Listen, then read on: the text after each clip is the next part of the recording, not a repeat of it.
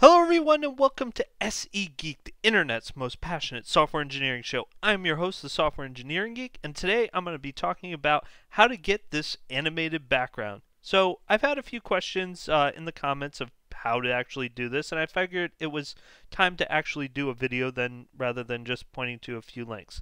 Now, one thing to note that if I bring this up here, this animated background is not particularly useful, it just looks pretty.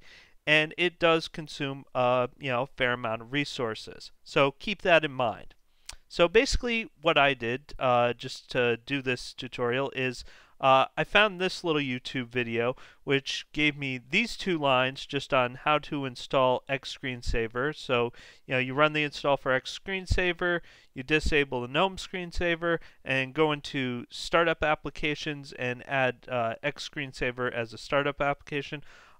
Actually, I should have mentioned this before, but obviously this is on a Linux distribution. If you're a Mac and Windows, I have no idea how you may or may not be able to do that.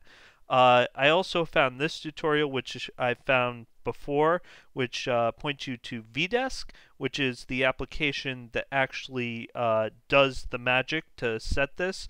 It uses screensaver as one of its sources. It can use other video sources as well. But I'm going to be showing that, and I've had problems with audio, so here's where audio is going to stop, and I'm just going to be showing you the application.